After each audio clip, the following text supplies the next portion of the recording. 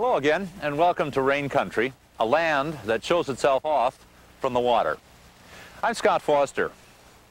Each year, thousands of Southeast residents and visitors take to the water to take in the sights, like 1,000 islands and 10,000 miles of shoreline, like deep fjords and flat river deltas, like shorelines with eagles and bear and deer, and like our waters with whale, porpoise, sea lion, and seals. The Alaska Marine Highway System has some 1,700 miles of regularly traveled routes through these southeast sites. In the summertime, those ferries are almost full. It's a different story for those who travel aboard in the winter.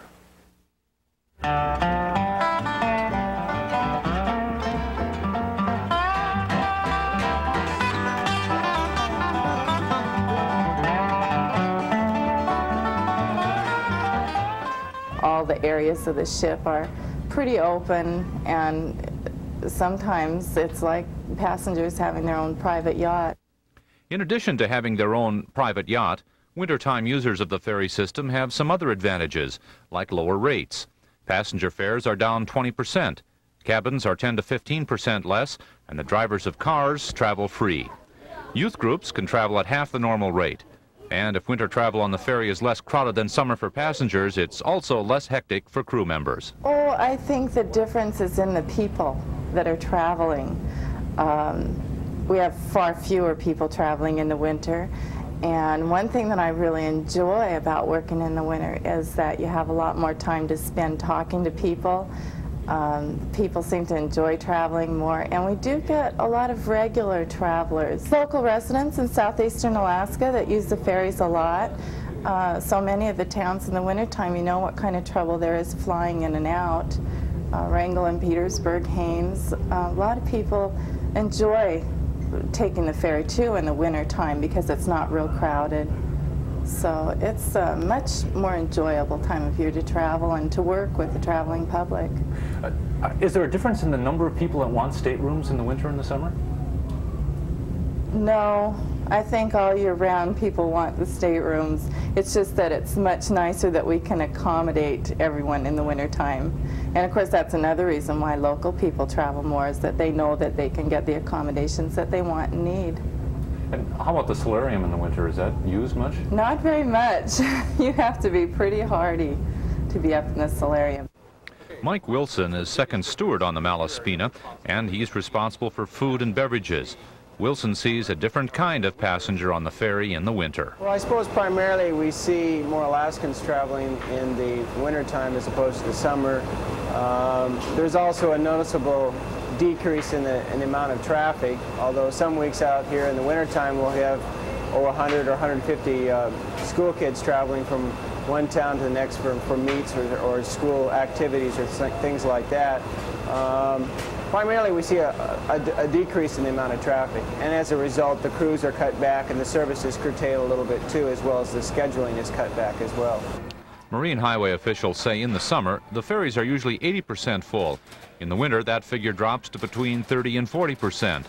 If the generally fewer passengers in the winter mean a more relaxed trip for some crew members, it's not the same for the captain. Well, there's a lot of things that are different to the people running the ships, especially the navigation. We run into high winds and cold weather, and here's the crew is have to wear real heavy weather and get out in the weather, especially at Skagway. We get north winds here sometimes when the temperature is down below zero and the chill factor is way down 35 or 40 below, and it's a little bit tough sometimes. We've had north winds up to 100 knots in Lynn Canal, to where our normal running time from Auk Bay to Haines is 4 hours and 15 minutes, and it has taken us 10.5 hours.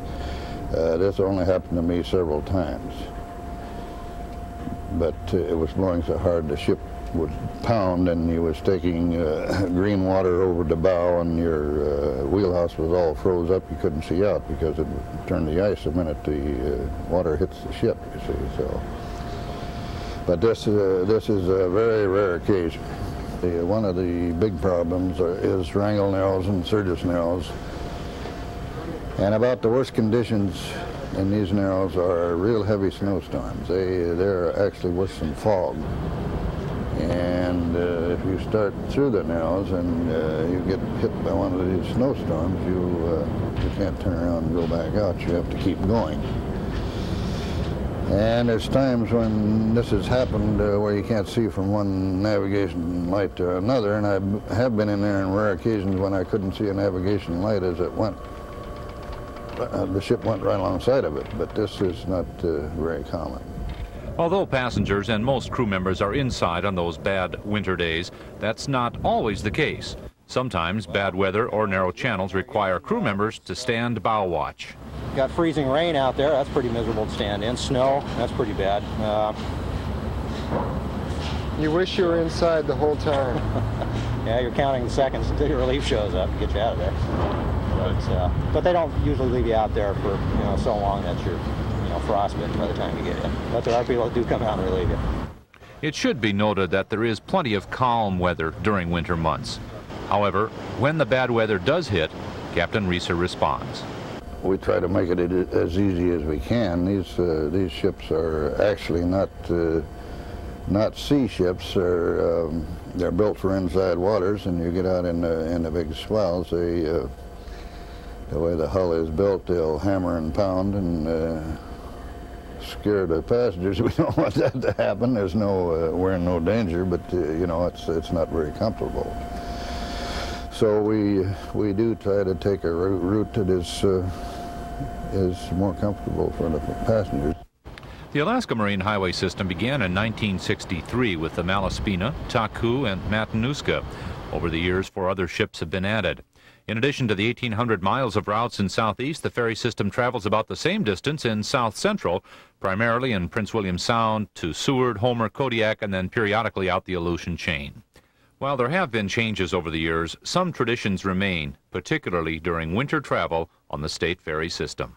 I think you see a lot more of the older traditional feeling of the ferry system. Alaskans having a relaxing trip from as opposed to the summertime when there's a lot of tourists. It's hard to get a good place to see and to see things. I think it's a lot more relaxed atmosphere. There's no doubt about that.